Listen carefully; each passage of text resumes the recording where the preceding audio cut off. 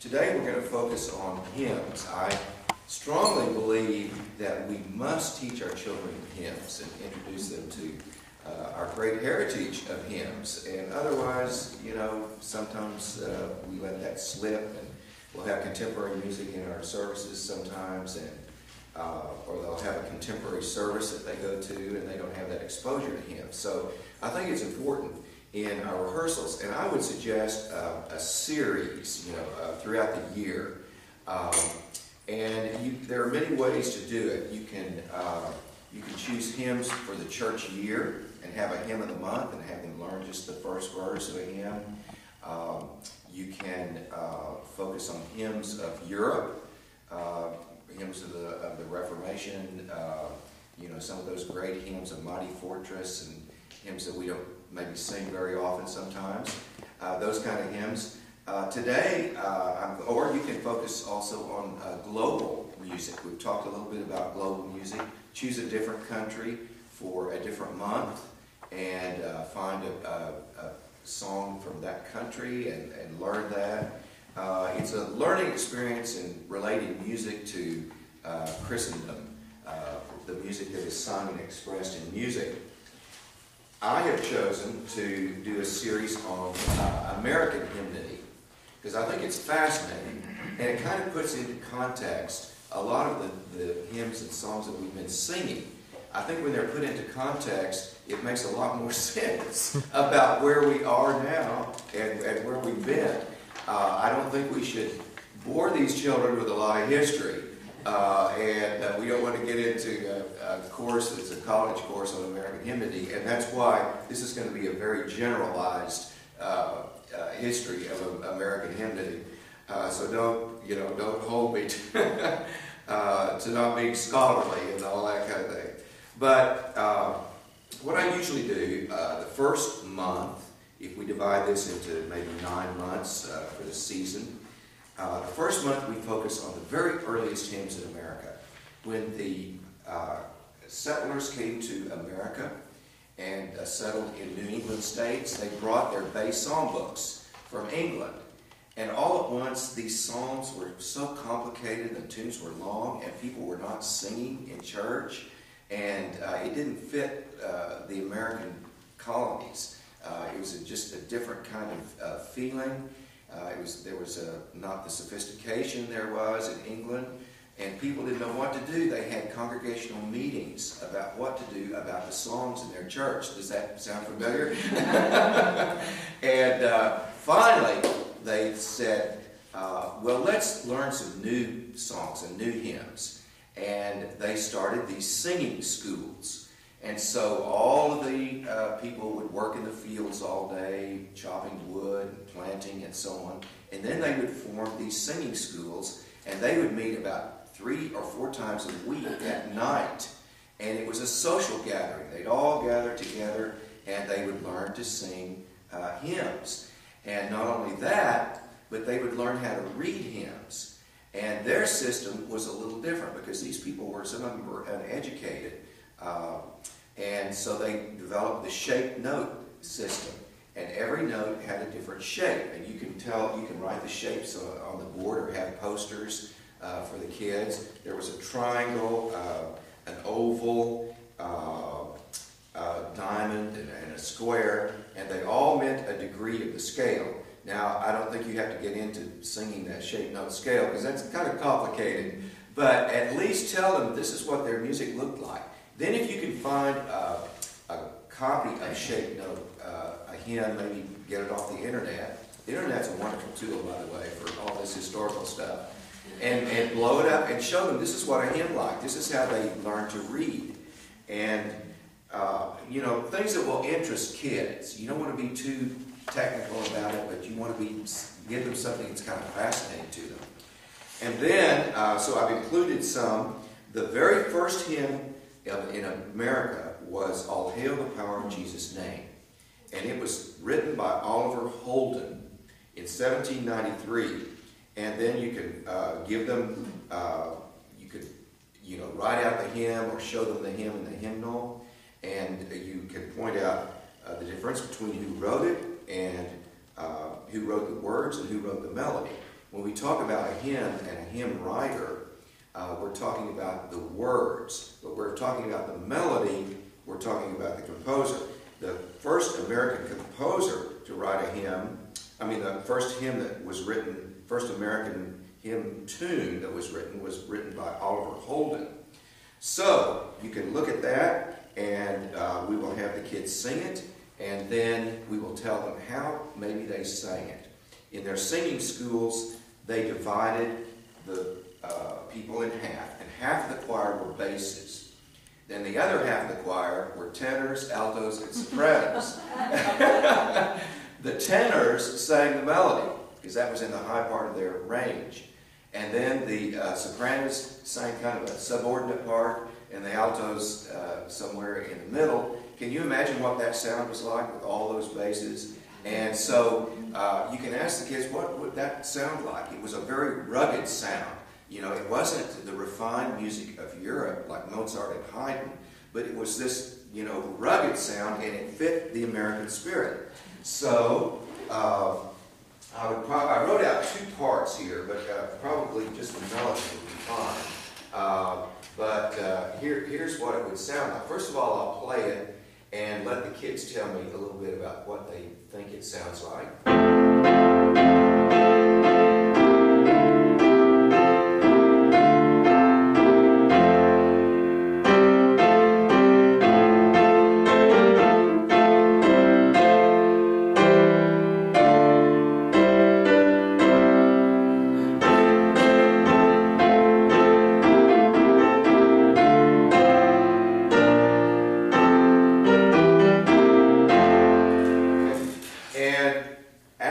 A description of it. What did that sound like? And somebody will say march like. It sounded like you're marching. All right, we'll get the kids up and have them march when they sing this. Because that was in the spirit of it. They were not interested in legato lines. They were boisterous Americans, in early America. So let's sing it, okay? And sing it just, good and sturdy. Ready and sing.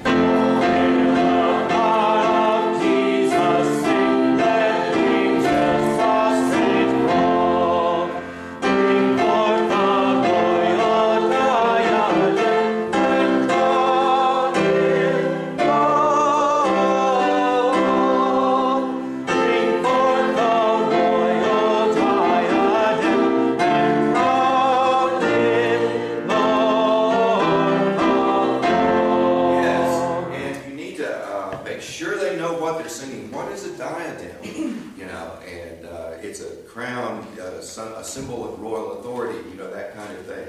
So, let the kids kind of experience that. There are other things you can do. Think of what the pioneers would do, and bring in an old hymnal if you have an old hymnal from that time. These tunes were published in colonial, northern colonial America, in the New England states. Now, the next month, you can go to the Songs of the South. What was happening in the South? They were not as close together in their cities as the North was. They lived in Appalachia, a lot of the people in the mountain regions, so they were kind of all spread out. And the songs that they were singing to express their faith were a little different character. They were very individual. And they came out with melodies that were pentatonic. Now, what is pentatonic? Well, pentatonic means 5 notes in a scale. I'm sort of addressing you as you like your children. But pentatonic means there are 5 notes in a scale. First of all, I'll ask them, what do you think pentatonic means?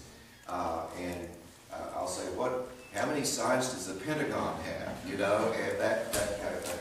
So, we will talk about that. And we'll talk about how they sang hymns with no hymnals, but they passed these songs down to other people in the region. They would hear them. How did they accompany themselves? They had dulcimers. What is a dulcimer? And you may have a picture of it, or you may have one, that you could bring, or an auto harp. These were the instruments that individual people used, and maybe in smaller groups. They didn't have the big singing schools. So these melodies are very beautiful. Now, What is a pentatonic melody? It's a melody that can be played on 5 notes of the scale. You can use all the black notes of the piano.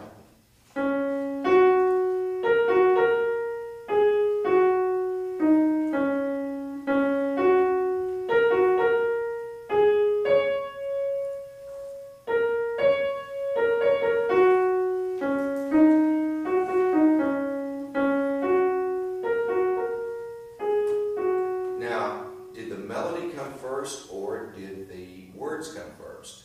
Well, we don't know exactly, but we think the melody came first and then the words came later.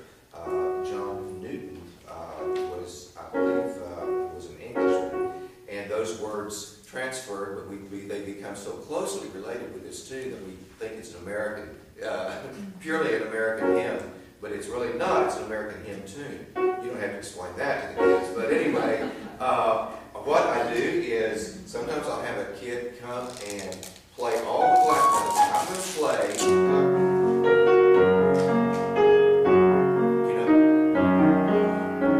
I'm only on the black keys of the piano.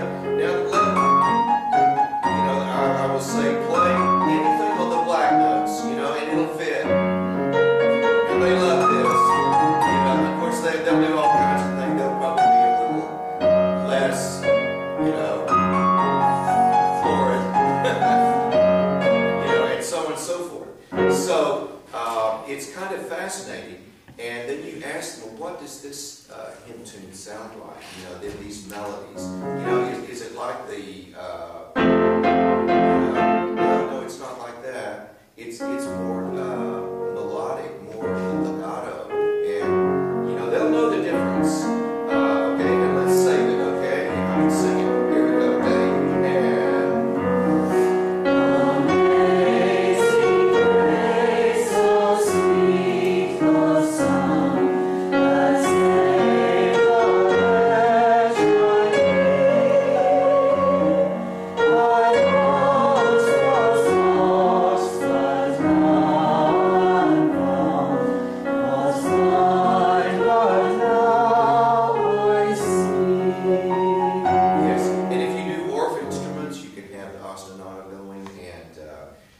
Explain what that's like.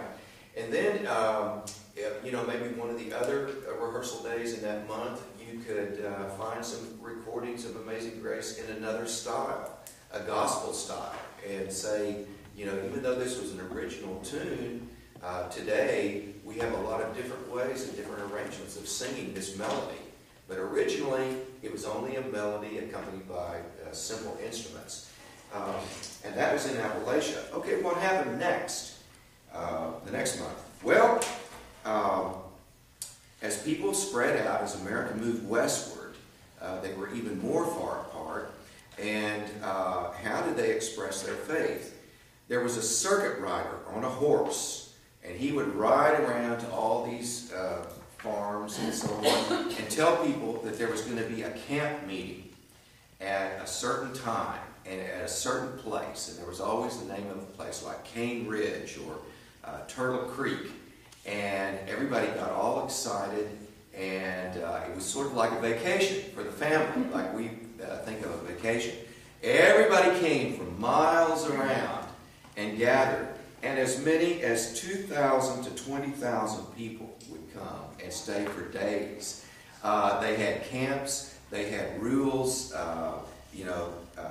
the men over here, the women over here, and they had a trumpeter in the morning to get everybody up. It was sort of like it was literally a camp. And if you can imagine that many people gathered together, there was a lot of excitement. And when they got ready for their services, they would have they would be in small groups because, of course, there were no microphones. You have thousands of people. How are you going to hear? Well, you had them in small groups, and you had a preacher who would stand up on a box and preach and just get all emotional, and the people would get wrought up, and they would want to sing. Well, do you think this song would fit? Not in a camp meeting. Everybody's excited, and the preacher is revving everybody up. So they started singing other songs. They came up with the camp meeting songs. And there were a lot of camp meeting songs, and unfortunately, we don't know many today because they all died out. They weren't published like the hymns of Northern America. They didn't have hymnals, so they were just making these up, and everybody was learning to sing them. But one that did survive is "Where Are the Hebrew Children?" Now, these were still pentatonic. The melodies were still pentatonic, but they had a different flavor to them.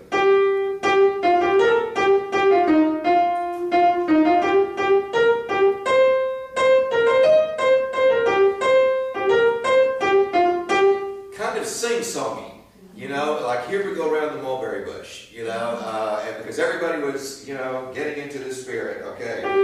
They didn't care how they sounded. They, you know, when you're singing the Amazing Grace and individually, you can, you know, sing it kind of from the heart. But these, everybody was boisterous, so they didn't care how they sounded, okay? So let's sing this, okay, with a lot of gusto. And where are the Hebrew children? Where are the Hebrew children? Where are the Hebrew children? Safe in the promised land. Yeah, and they would sing, and then where are the 12 apostles? Where are the 12 apostles? Where are the 12 apostles? Where are the 12 apostles? Singing the promised land. Where are the holy Christians? Where are the holy Christians? Where are the holy Christians? Singing the promised land. Yes, and they would go on and on and on, adding verses. They'd have a leader that would start another verse, and then everybody else would come in. Now, all of these were going along in little circles here. And so you, over in that corner, you'd have one service going on over here. You'd have another. So you'd hear another song over there. And, you know, can you imagine all these thousands of people, what it would sound like? Somebody said the immediate sound was terrible. But from 100 yards away, it was beautiful. And half a mile away, it was magnificent. So if you can imagine, it was a really exciting time.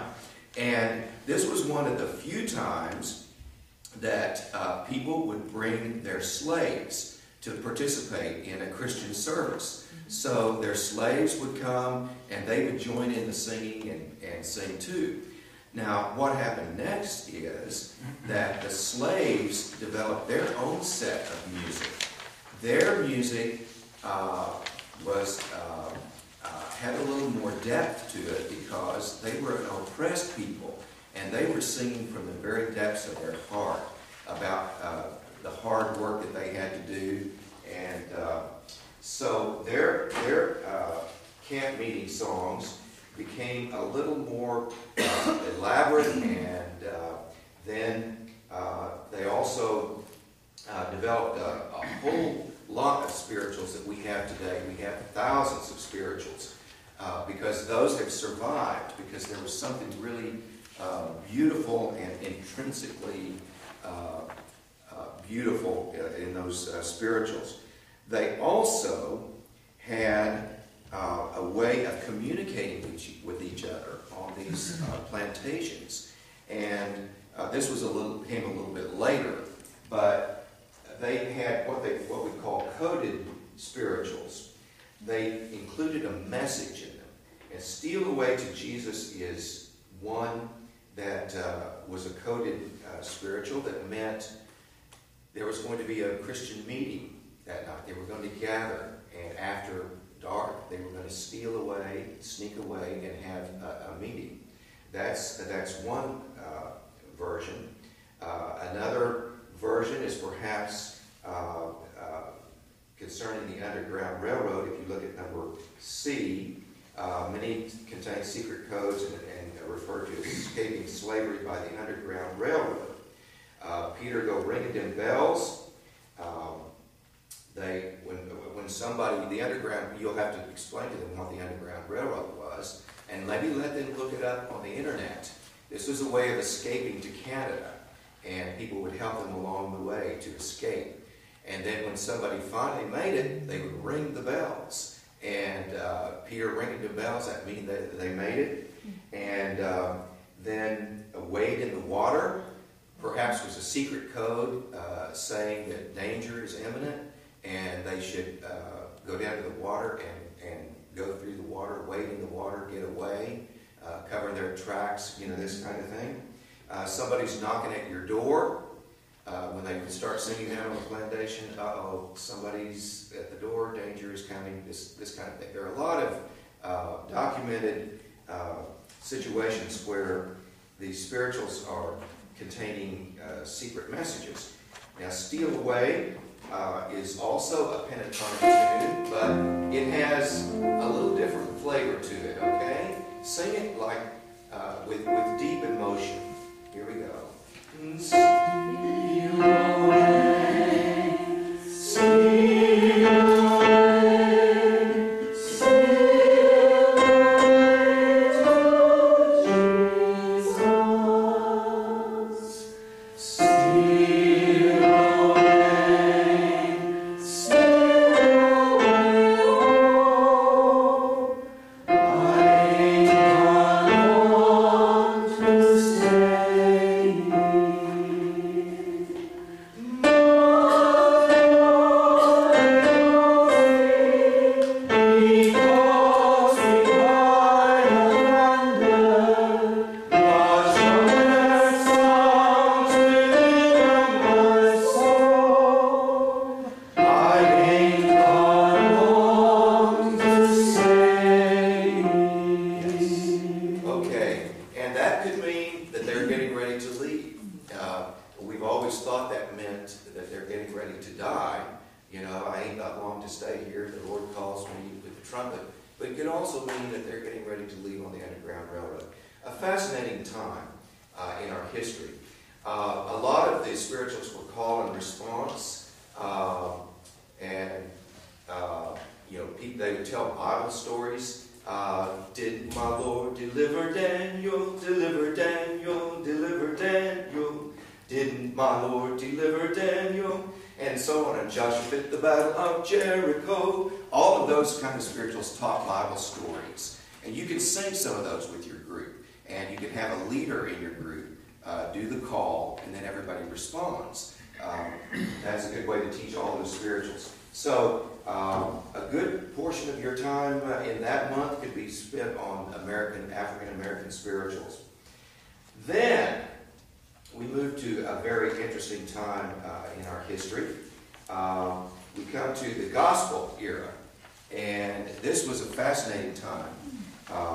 Publishers began to seek composers to imitate the folk style, and gospel hymns began to mushroom as people came together a little bit more.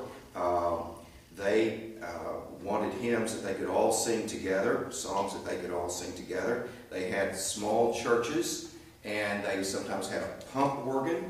The melodies now relied on harmony, and they all contained a refrain, where that's like a chorus, where everybody could look up and see who's in church and sing away. Now, I grew up with gospel hymns. I grew up in a small church in Oklahoma, and I can remember all these gospel hymns that we sang, and we sing them still today because they've been around a long time. But I can remember my relatives looking around church and singing the choruses, and I can sing all of the choruses, not all of the verses, but all of the choruses. The hymns were different. They weren't the folk melodies. They weren't pentatonic. They relied on harmony. So let me play one of those and listen for the harmony.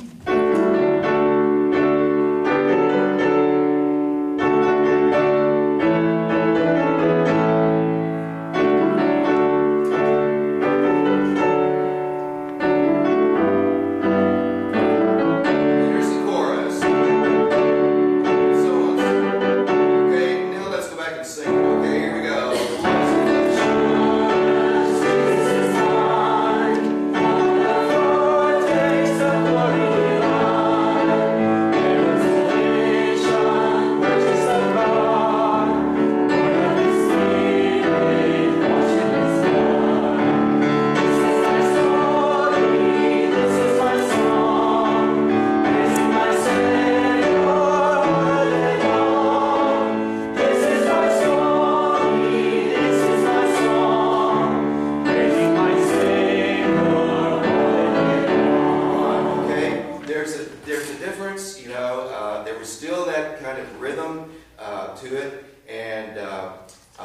it relied on harmony, so they had to have some accompaniment. The churches in the larger cities had organs, pipe organs, and in the smaller cities they had pump organs. And this happened in the 1850s, 60s, and 70s. And it was referred to as kind of the Great Gospel Era. Then thousands of hymns were written and published, and Fanny Crosby, who was blind from childhood, wrote over 8,000. Can you imagine writing that many hymns? Now, did she write the melodies? No, she wrote the hymns. She was a poet, and she was blind from birth. And she was under contract with the Methodist Publishing House at one time to write 3 hymns a week. Now, can you imagine how many hymns appeared during this time? Thousands and thousands. They wrote hymns about every aspect of their life. They wrote hymns about the railroad, life's railway to heaven. Keep your hand upon the throttle and your eye upon the rail. You know, they relied on that.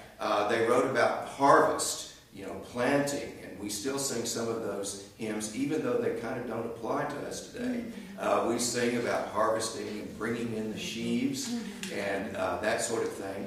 So a lot of those have survived through the years. Do you think that all 8,000 of her hymns have survived? No. If you look in your hymnals, you'll see only a few hymns probably that Fanny Crosby wrote.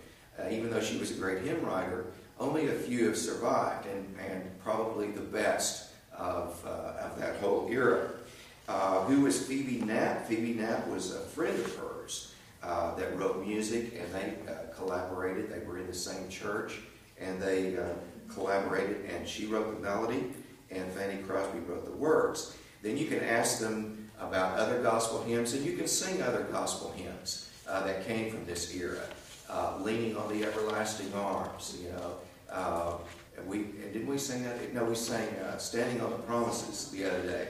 And I looked around during the refrain, and everybody was singing on the refrain.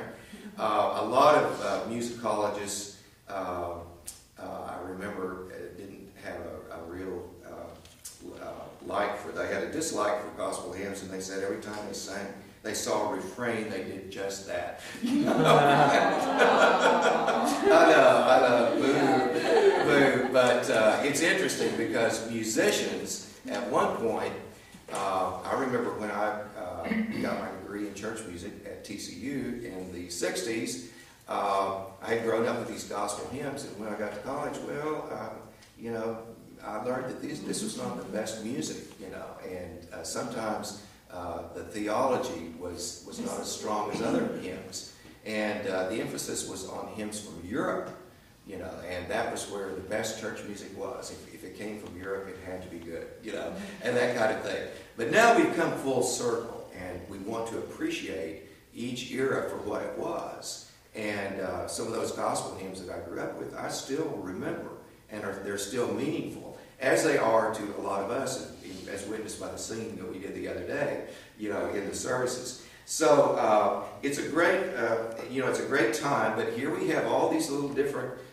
periods in our American history, and the point is that each generation has contributed their music to the time and the music that would fit their culture, and they came up with hymns. Now, that went on for many years, and then we come to urban America.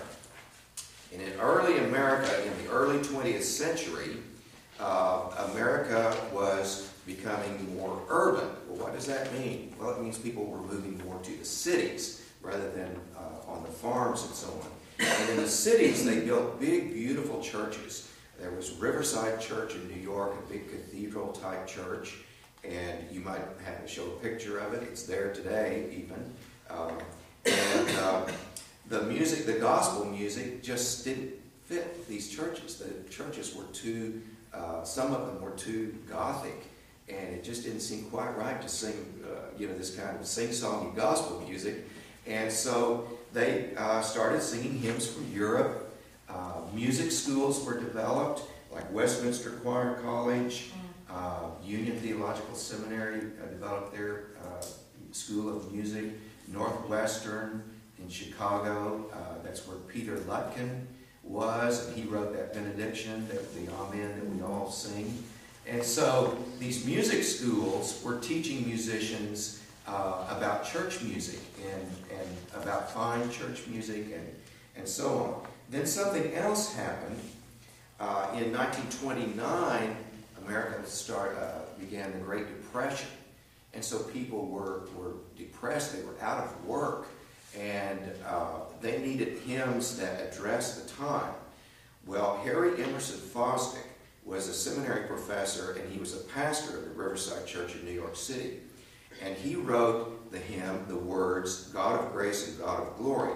If you look at those words and try to think about what the people were experiencing, crown thine ancient church's story, bring her bud to glorious flower.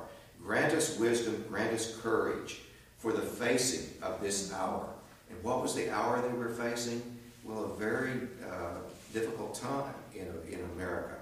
So he wrote the words, and then he found this tune that a Welshman had written, John Hughes, and he put his words with that tune. And then they came up with this. Now, this hymn, when you play it, you can ask the kids, does this sound like a gospel hymn, or is it a little bit different?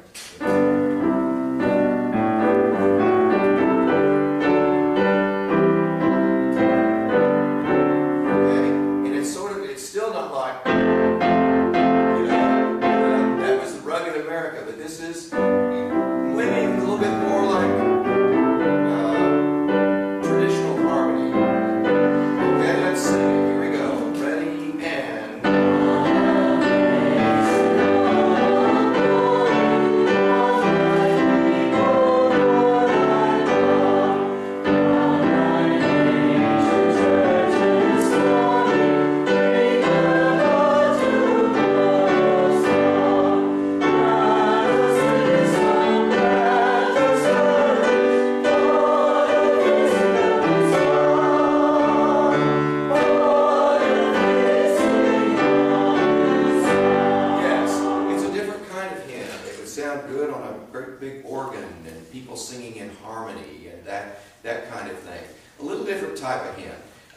there were also European hymns that they sang. In the urban cities, they had tent revivals, and they would bring these tents in, and these evangelists like Billy Sunday and Dwight L. Moody would come, and people would gather from all over the city and come to these tents, and they would sing hymns like "Great is Thy Faithfulness." That came out of kind of that era. And that's another hymn that we sing today. That is a hymn from the early 20th century. So that went on for a while, and then in the 1930s, before the 1930s, there were quartets like in the churches. They really didn't have choirs as such. And in the 1930s, one of the first people to form a choir was in a choir school was John Finley Williamson. And in the 1930s, choirs started forming in churches and singing in churches as representing the congregation and singing anthems. And quartets later on gave way to volunteers. That happened later in the 50s and so on. And out of these music schools came musicians who would develop choir programs in church. Now we're getting close to our era, and they would develop sometimes graded choir programs where you have a choir for each grade. And you would have to condense all this as you're presenting it to the children, but this is kind of a glorifying, well, it was a time of great activity in church music in the 50s. The war was over, World War II was over, and people were coming to church, and there was a lot of music going on in the churches. Then, what happened in the 1960s? You will probably tell them that their grandparents, because I'm sure they were their grandparents in the 60s, lived in a time when there was a lot of social upheaval in the country. There was the Vietnam War, there were protests, there were the civil rights. It was just a very turbulent time, and the hymns that they sang in their churches didn't quite fit the people, the protest people, the flower children. They wanted to sing folk music, and the folk music is a people music that comes from the people, and it usually expresses a message. So they started singing a lot of folk music, and a lot of folk music started appearing in churches. There were guitars all at once in churches. Had they ever used guitars in church music before? Well, yes, way, way, way back they did. So now here they are again. They're playing their guitars, and they're writing their own music, and it's maybe in a different style. And so listen to this one.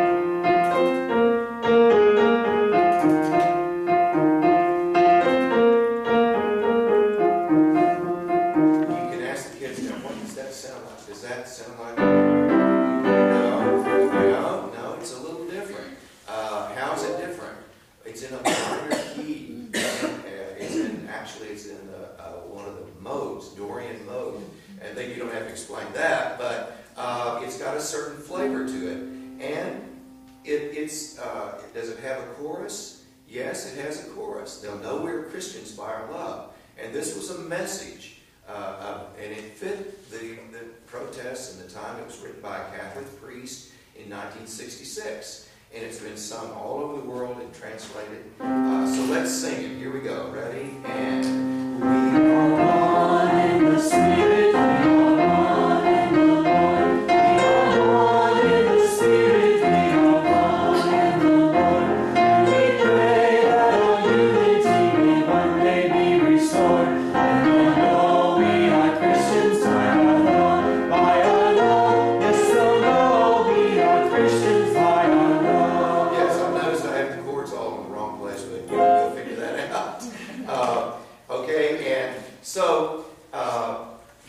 That kind of music came in, and maybe even some secular music, Blowing in the Wind, and Where Have All the Flowers Gone, concerning the war. Sometimes those songs were sung in churches, and this was a new kind of worship, folk music.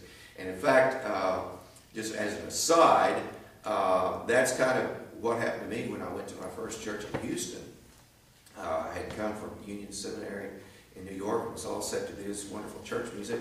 And here were all these kids with long hair, parted in the middle, guitars. They wanted to do folk music. And the pastor had been to a church in California, Glide Memorial Church, which is kind of a, very, I don't want to say off the wall, but it's very different. It's what? Progressive. Yes, progressive. That's a good word for it. And so he saw what they were doing and the excitement that there was there, and he wanted to bring that to our church in Houston. And I said, no, this is not what church music is about. This will not last. It's only a fad, And I lost. And so we started a folk service that we did every Sunday, and we did things like this. They'll know we're Christians by our love. But you can only do this so many times, and then we ran out of material. And so that's when I started writing music, actually. I started writing music for the service. And I wrote single lines and put in guitar chords. And that I was right along with the times, and we would write songs about loving each other and, love, not war, that kind of thing. And, did that for quite a while. And then our next period that we're in presently, when you have all this folk music that you've done, sometimes that doesn't fit the times that we're living in now. We're in the time of mass media, and so we have Christian artists who record a song. There's a lot of sound equipment, a lot of microphones, and that. One of the early ones, of course, was Amy Grant and Michael W. Smith. Those were early performers. And they would sing a song, like Amy Grant would sing El Shaddai, which is, a long time ago. And all at once, everybody loved that song, and they wanted to sing that. And then that began happening more and more. More Christian groups began coming about. And then, so today, we have all kinds of contemporary music that we have. And our services have changed because sometimes we'll have screens up there instead of hymnals. Did the early people have hymnals? No. They sang together with each other, and they didn't have hymnals. And we don't have hymnals now, but we have screens. Does that mean we're never going to have hymnals? No, because we're a people now that are aware of what all these things have happened in history. So we're bringing all of this together, and we can use everything. We can use hymns from different periods. That's the time that we live in right now. And you can sing, you can choose any kind of contemporary song. I chose this one, which was written in 1988, but it was at the top of the charts even in the 2000s. You know, is it a difficult song to sing? No. It uses the word awesome. Have you heard the word awesome used before? And it sort of came from our time. So let's sing this, and then tell me kind of what the style is. Okay.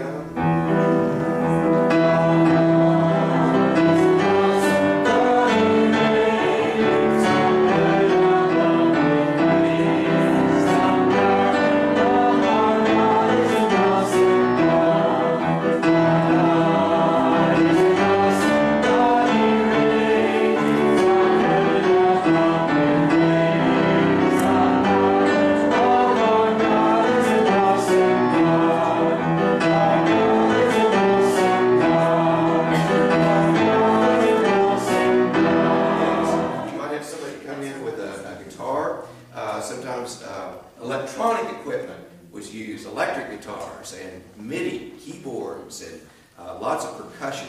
Some churches even have lights going on, you know, during their worship. And so there are kind of different ways to use this.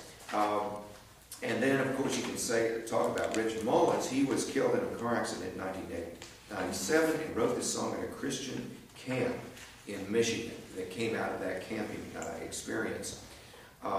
It's interesting. I read an article not too long ago that said there are two streams that were happening and probably still are happening. One stream is reformers, and the other are revolutionaries.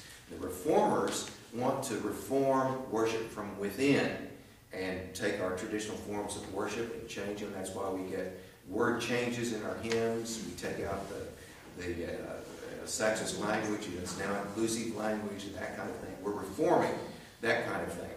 The revolutionaries want to bring music from the outside, from the secular world, and they want to bring it into the church. And they'll have, started out with garage bands in California, and some of those churches don't even have a religious symbol in the church.